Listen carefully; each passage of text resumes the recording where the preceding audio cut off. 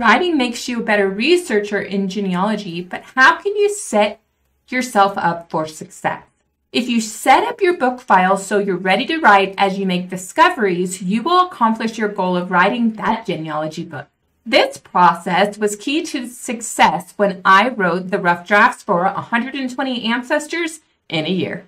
Howdy, welcome to Write Your Family History. If you're new here, I'm Devin Noel Lee, a published family history author who wants you to learn how to quickly write non-boring family histories to share your legacy with your loved ones. Today, learn how to set up a digital file to receive the notes, thoughts, and details you will curate to accomplish the goal of writing a family history book. Before you can write, you need to have content.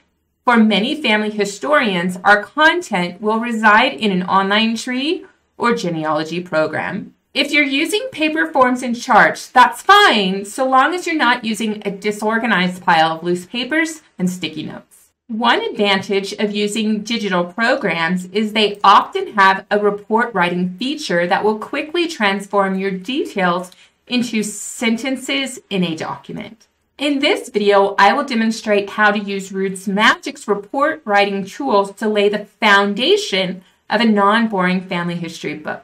Open a RootsMagic database containing the persons you wish to write about. You can focus on one individual or a family. Navigate to and highlight the starting person for your project. In the left menu bar, select the Publish option. If the narrative report option is in the quick menu, tap that option. Otherwise, click the All Reports and Charts link. Use the scroll bar to access narrative reports, or type narrative in the search box. Then select Report Type. Options include Ancestor Only, Ancestors and Children, and several registered and indented options. For more information on what those styles mean, check out this information from the RootsMagic wiki. My only other caution is that if you're writing for the first time, do not bite off more than you can chew. For ancestral or descendant books, limit yourself to 3 or 4 generations. You actually want to complete the project, right? The other options to select at this time are date format. Choose the one that fits your needs. Decide if you want to start each generation on a new page. I like to do that.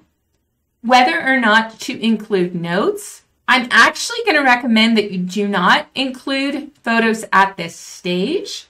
Decide whether or not to include private facts. And finally, turn off the prepare information. We're going to create a title page, so this isn't necessary. Leave all the remaining default settings as is, and then click Generate Report. RootsMagic will compile the facts, citations, and notes you entered into the program into your chosen report type structure. It's fast, it's quick, but it's not a page turner. While using the easy button for report writing is tempting, don't take this file to press just yet. You likely will have a messy and dull report, even if you have the correct structure to the file. Non-boring family histories are easy to understand, have extras such as graphics, photos, and historical context, are arranged to tell a better story, and have sections and subsections to divide up the text. How do you take it from this report preview to a place to review your book? RootsMagic 8 gives you 3 options for saving your report.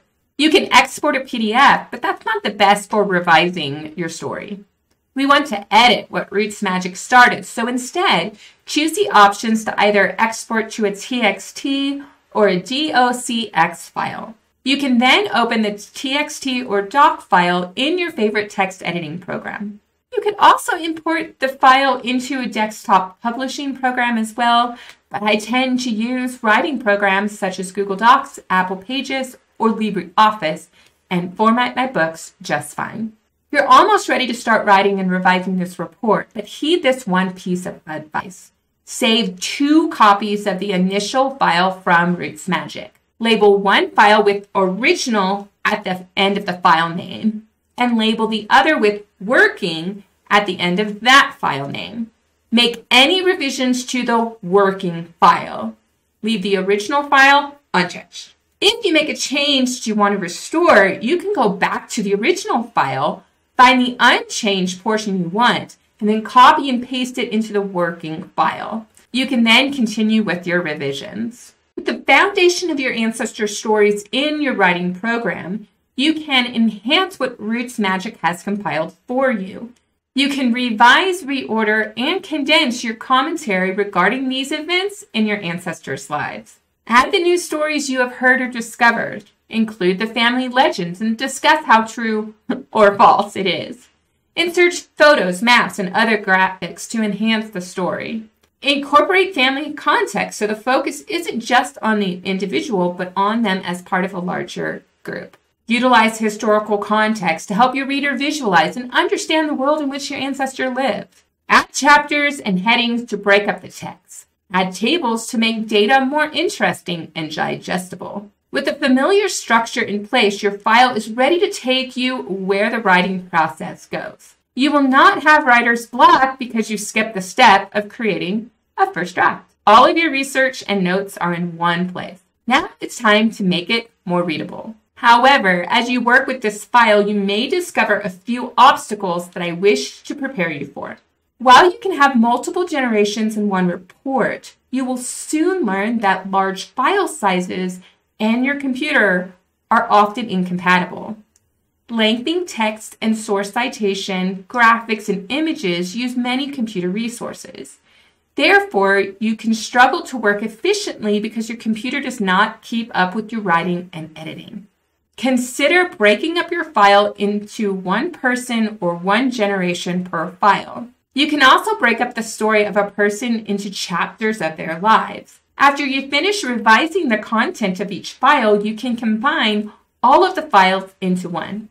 Or you can export each file as a PDF and then merge the PDF files together using a program like PDFill.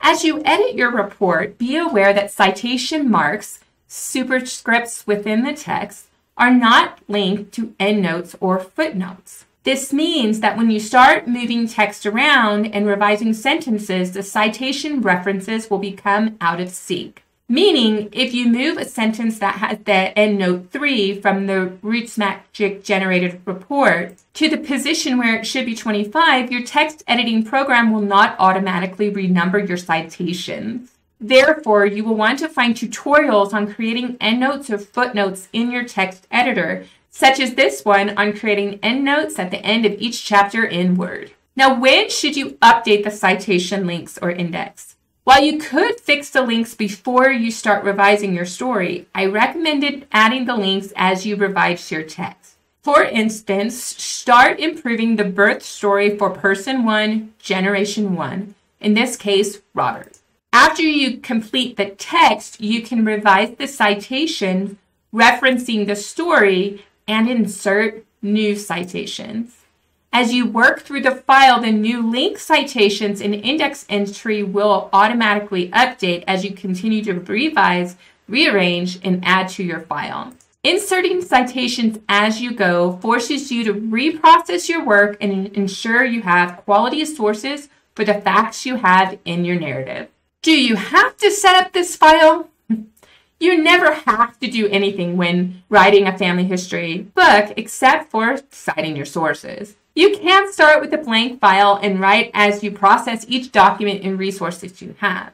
You can later format the book in various genealogy styles or create chapters that fit your book's story arc. The advantage of preparing a file in this fashion is that your family members and your resource is organized in one place. Plus, again, you finished the first draft, which, let's face it, writing the first draft is the hardest step of all. So if your genealogy program has numerous notes, sources, and so forth, consider giving this process a try and let me know if it helps. Remember to like the video, leave a comment, and subscribe. It really helps us grow here on Write Your Family History. Then go check out this video on how to draft that family story.